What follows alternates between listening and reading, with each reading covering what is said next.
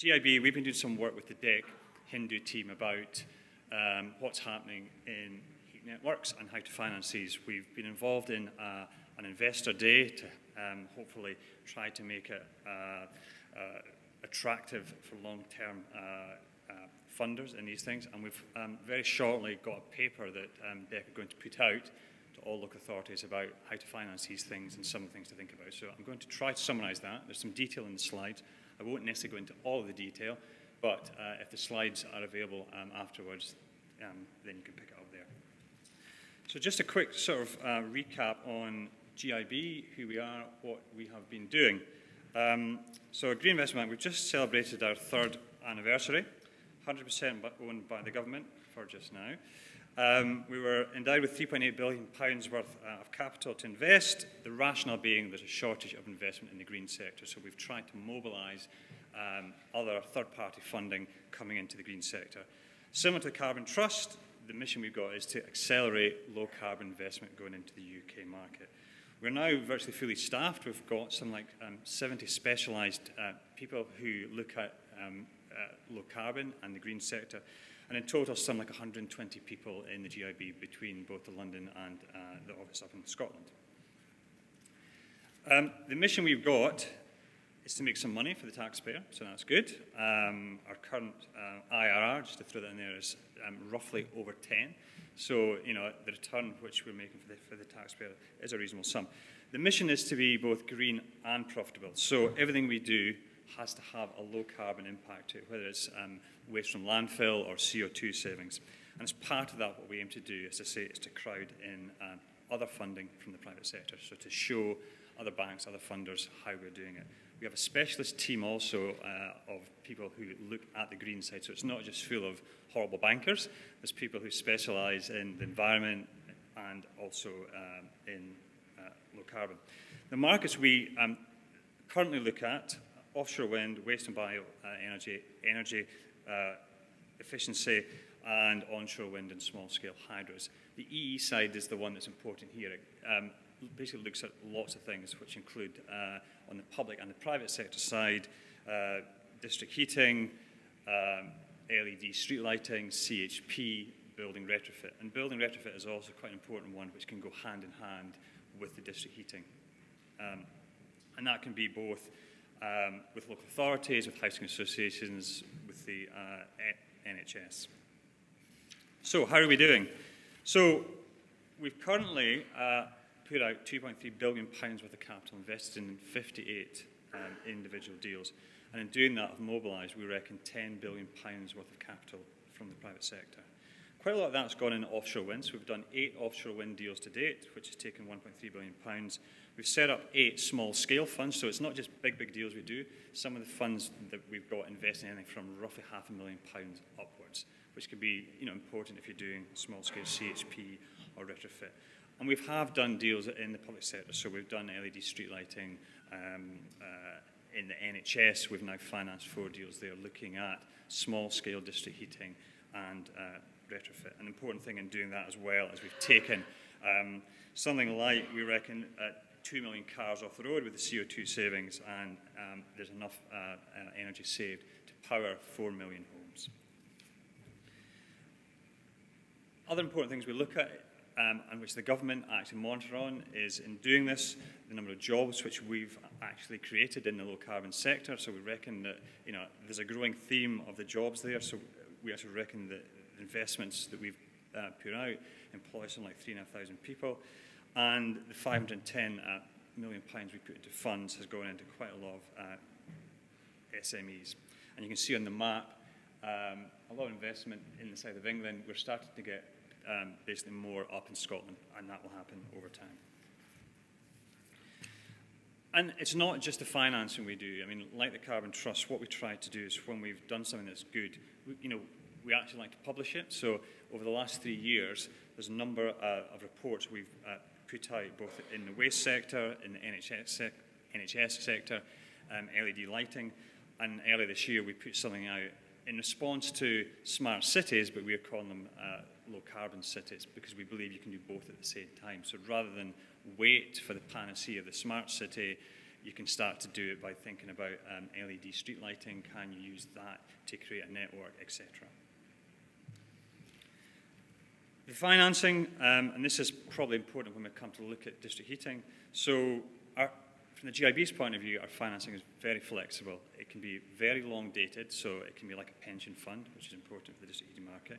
It can be on balance sheet or off balance sheet, and that can be important if you're looking at between a local authority or parts of central government. Central government tend to want to have structures that don't sit on the balance sheet, so we can do that. So, and that can be in the form of equity or debt. Let me just zip through a couple of slides here. So, heat networks. Through the work we've done with Hindu, we are starting to see the projects come through, and I know they've looked at something like 80 to 90 business cases over the last 12 to 18 months. We reckon that the sector currently, at the very low level, has the opportunity to invest £500 million to 2020. So we've not seen a huge amount of investment at this point in time, but we reckon baseline level is about 500 million to 2020. So that's roughly £100 million a year, which doesn't sound a lot, but it's a lot of work. So, why would people be interested in this? Well, once you build it out, and we can see on the chart here, you can start off with an anchor load, which is in the red, which might be for the local authority, for libraries or schools, and you can start to develop that over time. But what you're getting something here is that an investment which is long-term, once it's built, it is relatively stable, and the technology is not a huge leap of faith. So it's the sort of thing that should basically attract pension funds over the long term. So whilst we've heard that you can change the fuel sources, whether it's starting off with gas, could evolve to CHP, could evolve into biomass, other things over time, the pipe network itself can be in the ground for 40, 50, 60 years. So that's something which, when it's built up, can appeal to pension funds. What we believe is going to happen is that over time, as the investors look at this, you will have a new asset class. So similar to what you've seen in the utility sector just now, where people come in, pension funds are buying over power stations and the generation of assets. We believe that over time, it might not happen in 2020, pension funds and long-term investors will start to look at this very seriously. And of course, in doing this, we are starting to see the evolution of the market. You've heard of the concept green bonds. So pension funds are starting to allocate certain parts of their portfolio into green investments, and we're helping them with that. So this is something that should play into that over time.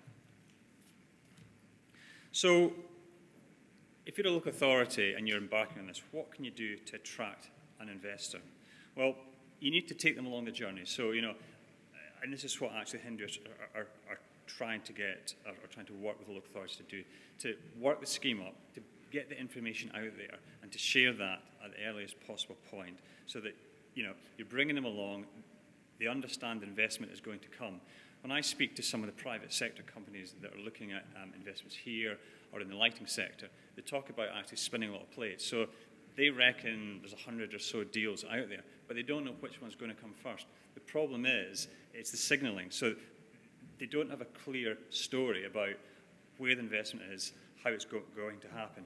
So what literally the project team need to do is start to do the business case, share elements of that with the market, and Hindu have been very good at doing that, and start to build the confidence that the project will happen and happen in a certain time. One of the key things which we see as well here is an understanding from an early stage of what you're trying to do. So what is the risk which you want to keep in the local authority, and what are you looking to transfer over to the private sector? And the concept earlier on of the anchor load is actually really important, and that's how you can actually build up basically the project over time. So start off with the anchor load, but start to look at where you want to site those risks. So who's going to be basically responsible for the development risk, for the construction risk, when it goes into operations, who's responsible there? And it starts to work out where that sits. So does it sit within the local authority? Do they have the team, do they have the experience to manage it themselves? Or do you scope it out and start to bring some of the experts in, the Cofellis and people like that? But what we do advise at the earliest stage is to use other local authorities that have experience of doing that, or sets of advisors, so the Carbon Trust or firms of accounting, etc., who've done this in the past it seems like you're having to spend money, but it does save in the long term. And they ought to know about what are the features which are basically attractive for the funders. So, are you going down a structure which is going to be financed through the authority's own cash, or are you starting to look at, bringing banks or, for example, the pension funds? You won't be able to read too much in this slide, but this is one of the things that we've talked Hindu through, and it's going through from basically the development stage to the commercialisation onto the delivery of this, and looking at where the funding can come at different stages there. So at the development stage, you'll probably find that the private sector market are not there to invest in it. This is something where if Hindu have some central financing, if the local authority can actually use some of the resources themselves. And I think in the heat networks market, the benefit of having Hindu there is they do have a central team, and I know they've actually funded some of the business cases. In other parts of the low carbon sector, we've not seen that, and they are actually struggling. And things like, for example, the street lighting, where we would expect, because of the savings there, every local authority to be doing that, there's a challenge in terms of the resources and the cost of actually working up the business case. So, good support from Hindu. What should be going on?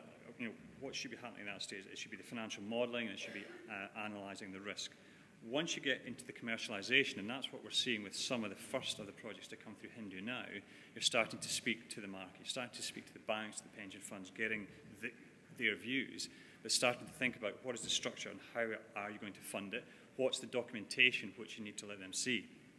And then obviously once you get into the delivery stage, you can then start to finance that. So is the local authority going to invest in the scheme and to bring some of the returns out of that? Is it going to pass it over to an ESCO? So we've all heard about energy service companies. Now, ESCOs ought to be able to bring their own source of financing in, but of course the balance there is, from an authority point of view, you might not have so much of the control, but you may not also get some of the returns that come out of that. So local authorities should be thinking about, can they invest in that? So yes, you can go down the ESCO route, but do you want to have a share in that? Do you want to sit on the board of the company?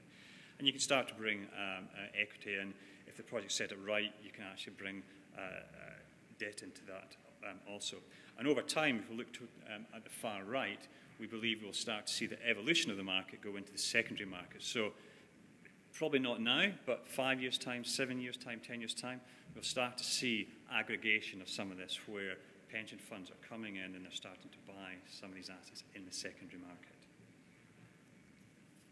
So 3 slides to go, if that's okay for time. The considerations, and I can't stress enough, is thinking about the risk and the reward here. An example would be, if the project is low risk, and we, from the GIB's point of view, we do this in the street lighting market, if it's low risk, the authority can actually take on a lot of the work, a lot of the risks themselves, and actually finance it themselves, either through something like their own cash, through the Public Works Loan Board, or in the GIB's case, we actually have a product which we lend into the authority. And it's at a very cheap rate, and it's like a pension fund type of loan, but it's long dated, but it's not something that's going into the private sector. It's a loan going to the authority, but that sits well with the type of risk. However, if you're doing a district heating scheme, you may not have all the expertise in-house to do that, and you may want to bring the private sector in, so you need to start to think about how to fund that, or at least how to set up the risk matrix. So what are you going to do yourselves? How are you going to manage those risks here? So some of the things to look at, and if you're doing a spreadsheet, some of this actually may go in there. Things like on the income side, what are the anchor loads? What is the income that's coming from that? What is the payment mechanism that goes with that? So how are you looking to index that over time? Is it RPI? Is it CPI? Is it basically a blend of that? And also from a banking point of view, if I'm actually lending into this, I'm looking at the risk of the counterparties. So is basically the client that's paying for the heat, is that a local authority? Or are you looking to pass that over to housing associations? Housing associations is relatively safe, but probably not as rated well as local authorities. So the cost of debt, the cost of financing will be higher at that point. Similarly, on the expenditure side, very interested in the capital costs, your maintenance costs, your life cycle costs. What is the phasing here? So how long do you need the financing to be open for us so you can draw that down? Are you going to draw it down over 1 year, 2 years, 5 years? As you go further out, there's a bit more risk for me as a funder, and also because of the shape of the effectively the cost of financing of the curve of that, which goes like that, the longer out you go, it'll cost more. And from the finance point of view, I will be looking at the financial model to see the rates of return, to see the NPVs. Not the be-all and end-all, but it helps me benchmark between different schemes. If I have a scarce amount of capital, I will look at that. I'll look at other things as well, but I will actually look at that. Very quickly on this slide. So this is one of the things that's going out in the pack to the local authorities with Hindus, where we're starting to look now at some of the types of information that will go into the contract. So anchor heat, how's that coming in? Have you documented it? Do you have a heat supply agreement? In the future, how's that going to work? What is the documentation that's going to be in place for that? If you're generating electricity, do you have a PPA in place? Is that for 5 years? Is it for 10 years or 15 years? The longer it is, gives me, as a funder, greater certainty. And similarly, as we go down the list there, it's all about the documentation and how I, as a funder, can due diligence that, if I can say it properly. I don't expect it to be in place at the outset when you're doing your business case, but as you go down the path of developing the project, you do need to think about that, because actually, when funders come to look at this, they need to see all the docs. So, when we then look at this, the structures you can have a corporate finance type of facility. So up at the top left, you'll see there where the local authority or the housing association may simply want to own the scheme themselves, in which case, you will be the counterparty, the authority will be the counterparty for the documentation, and there can be a whole raft of documents there. Similarly, underneath that, you may want to go down the project finance route, so that's where you could have the energy service company, which you may or may not want to invest in. And at that point there, you may be asking the private sector to bring their funding into the project. It will come at a higher cost of capital, most likely, but you're putting the risk onto them for a number of things. So, options around that. So the simplest one, which was seen in some local authority projects so far, particularly on building retrofit and heating, street lighting, is for the authority to use their own cash. So there's a number of local authorities just now are sitting on cash in bank accounts earning 0.5%. So it makes sense on projects that are small scale sometimes to use your own cash. You obviously have the option to go to government for grants, for SALEX funding. SALEX funding, very, very helpful in terms of what it costs. One of the things about SALEX funding is how you then blend your funding around that. SALEX typically will have a payback on it of 5 to 8 years. It's interest-free though, so it's very helpful to start things off, but the key is how you blend long-term funding around that. And as you go further down the route, corporate finance. So corporate finance, borrowing from the Public Works Loan Board, or in the case of GIB or some other banks, that are starting to do this, can you have a product there that's very long dated that you can actually shape? Can you shape it to the savings which you're going to actually make from the project here? And finally there on the project finance route, equity and debt. Higher cost of capital, but that's typically the way that the private sector will look to structure some of the projects. So in summary, what I would say is the projects through Hindu, through what we're seeing in the market, are starting to come through.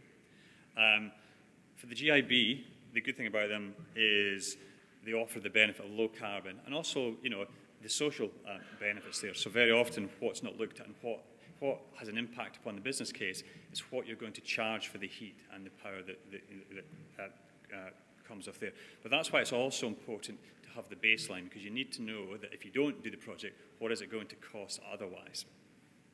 And finally, what I'd say is the financing is available. It's available through corporate finance or project finance, or whatever route you take to choose. The key is at an early stage to understand the profile of risk that goes with the project and start to match what is the best type of funding for that over the long term.